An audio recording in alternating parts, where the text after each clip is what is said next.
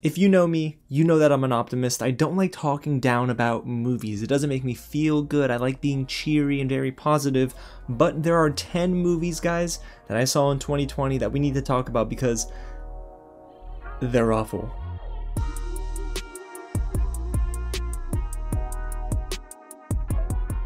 What's going on, you guys? James here, and today we're going to dive into my 10 worst movies of 2020. As we inch closer to the new year, I thought, why not reminisce on some of my least favorite moments in movies. Now guys, before we get into this list, and I mentioned some dishonorable films because you know how there's usually honorable mentions, I'm saying dishonorable. You get the joke. If you haven't already, go ahead and hit the big red button below, subscribe to the channel, and tap on that bell so you don't miss out on any content moving in to 2021. We got some Cobra Kai to talk about, some more reviews and reactions, and lists just like this. And if you haven't, smash that like button and get loud in the comments below and let me know which movies were your least favorite this year. Do you have a top 10 or technically it's a bottom 10? Let me know what you guys have to say in the comments below. So guys, let's get into some dishonorable mentions for 2020. These are films that just barely missed my bottom 10 of the year, starting with The Doolittle, led by Robert Downey Jr. It's a movie that actually plays better on the big screen than I'd imagine it does at home.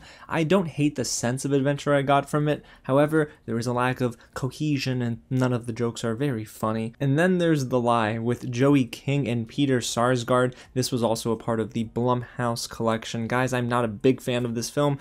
It's got a decent premise. I don't think that the movie's foundation is at fault here. I think it's the execution for the most part, and boy, man, that ending, just awful. And then another Joey King film, The Kissing Booth 2. See, I didn't hate this movie completely because there is this cute sense of fun in a rom-com setting with Joey King. Again, she's wasted in this role because she is so good, and unfortunately The Kissing Booth 2 is maybe a little bit worse than the first film, honestly. I could not stand it. I mean, they're making a third. I heard they already filmed the third, so I guess we're just gonna have to sit through that one together, guys. Next up is Harrison Ford's The Call of the Wild. I saw this in a press screening, and I'm not gonna lie, a lot of the visuals were impressive. I don't think the CGI was as bad with the dog as many were making it out to be. However, to me, a lot of the dialogue here was forced. I don't think the writing was very strong at all, and unfortunately, nothing about this movie is very memorable. I could not tell you one scene that impacted me, maybe outside of that final 10-minute stretch, but see, the thing is, the movie really tries to hit a home run and it kind of fails. So The Call of the Wild, maybe this is one call you should miss. And one movie that fell right outside of my bottom 10, Janelle Monáe's Antebellum. Guys, this movie's just awful. I'm sorry. It's just really bad. It tries to really touch up on the topic of slavery, and guys, I don't need to see Janelle Monáe in this sort of movie for me to get an understanding of how bad it was in the Civil War era. I mean, ugh, gosh, this movie is a mess, and that is probably understating how messy this movie is. The twist is not good at all, and guys, I did not for 1 second feel very convinced by anyone's acting outside of Janelle Monáe. The only reason this movie is not number 10 on my bottom 10 of the year is because of Janelle Monáe. She tries really hard. But the direction, the writing, sorry guys, I just couldn't buy into it. Alrighty, so let's get into my bottom 10 of the year, beginning at number 10. And that is Netflix's Rebecca, directed by Ben Wheatley, starring Lily James and Armie Hammer. This is a new take on the classic novel by Daphne du Maurier, and Alfred Hitchcock did something similar. This isn't the same exact ripoff of Alfred Hitchcock's movie from what I've been told, but his 1940 classic was at least thrilling, from what I have heard from so many others, because I haven't seen it myself yet. But what I will say is that this version is just bad. The movie tries to mix romance and elements of a thriller, but it becomes an entire mess. Guys, neither Armie Hammer nor Lily James, surprisingly enough, because I think they're both good actors, they could not save this movie. I didn't buy their chemistry together. Nothing about this movie was even remotely convincing. And the entire second act of the film was a complete drag. The only positive, Kristen Scott Thomas as Mrs. Danvers, but otherwise, a completely forgettable movie. So let's move on to number 9, Downhill. Directed by Nat Faxon and Jim Rash, starring Will Ferrell and Julia Louis-Dreyfus. It's inspired by Ruben Östlund's film Force Majeure. Seeing this in theaters really did help me appreciate the snow-capped mountains, the beautiful wide range of the landscape. It was so cool to be engrossed in this film for the first 10 minutes. But after that, y'all, I wasn't laughing. And the thing is, about a comedy movie, for it to be effective, it needs to make the audience laugh. It didn't make me laugh once. But what it did succeed at doing is showing us the other side of Will Ferrell's career, which is full of misfires and misses. The script really tries to make us play sides with this dysfunctional marriage between Julia Louis-Dreyfus and Will Ferrell, but the only side I played is the one that says this is one of the worst performances of either actor's career, and man, this is just a disappointing movie overall. It had so much potential, and it just fell really flat. Ugh.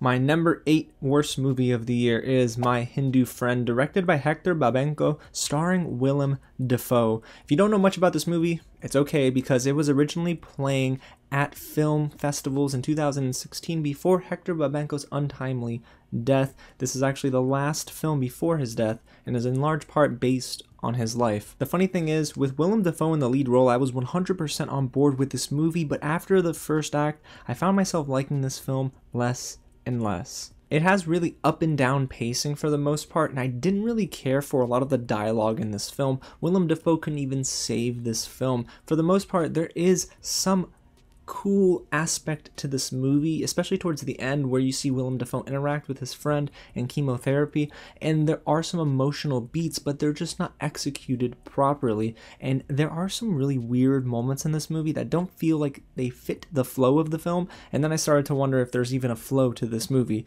So even though it was getting some play in 2016, maybe it should have got a wider release in 2016, because even though 2020 is a mess, guys, this movie doesn't hold a candle to most of the films this year. Alrighty, so let's move on to number 7, Irresistible, directed by Jon Stewart, starring Steve Carell, Rose Byrne, and Chris Cooper. This is Jon Stewart's second feature-length debut after Rosewater, and here's a movie that I was really curious about, especially after the trailer and seeing this all-star cast, and knowing Jon Stewart, who's not only a great comedic personality, but I feel like he has a knack for good writing. It seems to me, at least, that maybe, just maybe, this film should have taken on a different approach. The film surprisingly fell completely flat, and most of the jokes were a little too on the nose, and I could never care for Rose Byrne's over-the-top, over-sexualized acting here. It didn't make the movie funny, and even though it was making Steve Carell's character uncomfortable, and that was possibly the intention, it didn't really do anything for me as an audience member. I wasn't laughing, I didn't even chuckle. I mean, gosh, in a comedy movie, you gotta laugh. And Steve Carell, I love him. I think he's talented not only as a comedic actor, but as a dramatic actor. He is just honestly boring in this movie. Like, I understand that his character is supposed to be uptight. It's all about me, I'm egotistical, but he couldn't even handle that kind of swagger in this film.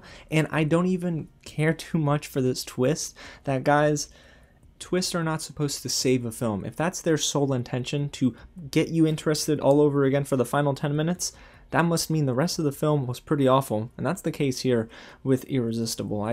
I'm sorry. But that film is not as bad as number 6, Eurovision Song Contest, The Story of Fire Saga, directed by David Dobkin, starring Rachel McAdams, Will Ferrell, and Dan Stevens. First of all, this would get the number 1 worst title of the year. Eurovision Song Contest, The Story of Fire Saga is not only a terrible name for a movie, but boy, this film is just not funny. Guys, and is it any surprise that another Will Ferrell movie is on this bottom 10 list? I said it in my Downhill review, and I'll say it again here. Will Ferrell is taking some questionable roles, and maybe he thinks it sounds funny on paper, because the premise of this movie is actually a decent premise on paper, but when translated to the screen, it is neither funny, nor dramatic, nor anything that has to be. The only moment that got me to laugh was a guy in a bar screaming, "Play Ya Ya Ding Dong," and that probably happens twice in the movie for a total of 1 minute of screen time.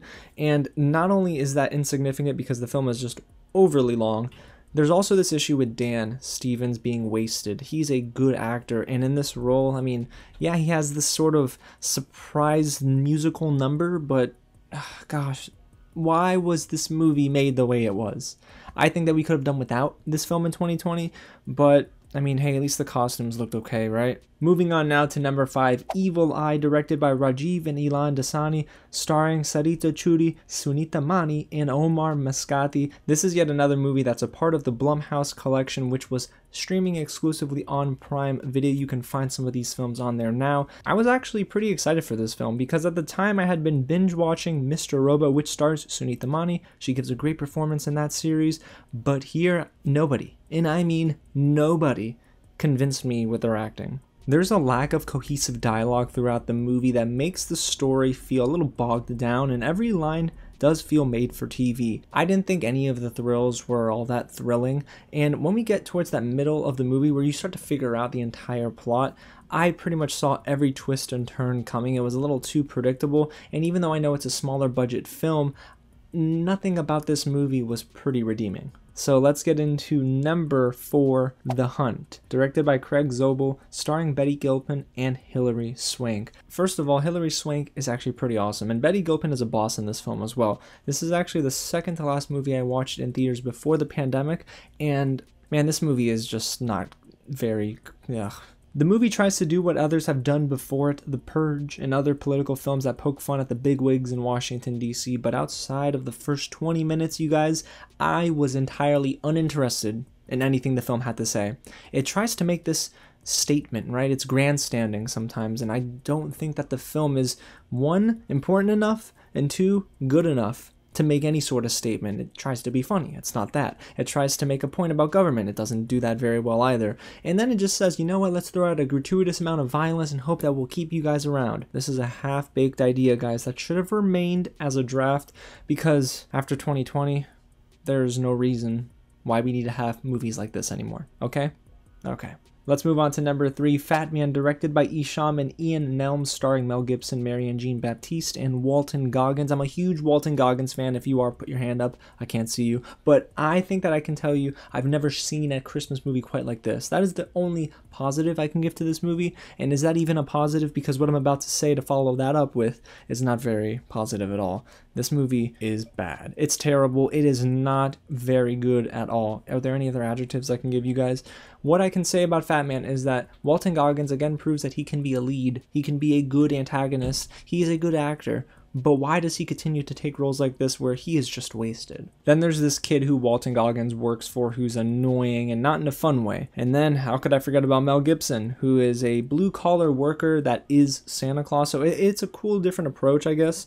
But in every scene, he's wooden. He barely did any acting, and when he's alongside his wife in the film, Marianne Jean-Baptiste, who deserves better, he's as stiff as can be. Fat Man is a movie that will not be on my holiday rotation, and is one that we'll probably forget about pretty quickly as we head into 2021. Alrighty guys, we're in the bottom 2 now, so let's start with number 2, Monster Hunter, directed by Paul W.S. Anderson and starring Mila Jovovich and Tony Jaa. Guys, pinch me if you've heard this one before. Yet another failed video game adaptation by Paul W.S. Anderson. Monster Hunter is everything wrong with video game movies. D-level movie dialogue, really crummy acting, and a story that isn't honoring the source material, and it's just simply rushing to get to the final fight and falling flat on its face. Now, I love Mila Jovovich. I do think her acting is really good, and I appreciate the fact that she wants to continue to work with her husband, but maybe they can consider passing along that mantle of video game adaptation films to someone else, because I just don't think that they need to do this anymore. We've seen this formula again and again and again, and it doesn't work.